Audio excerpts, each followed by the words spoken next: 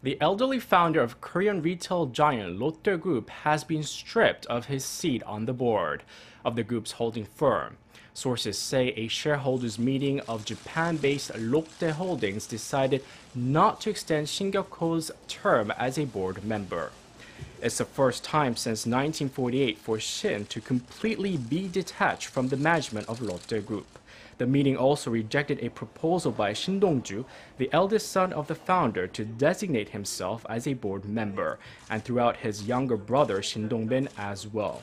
The two siblings have been locked in a bitter battle over ownership of the group. The elder son, Dong-joo, claims his father picked him as a successor. The younger son, Dong-bin, insists that his 94-year-old father is not in the right mental condition to make such a decision.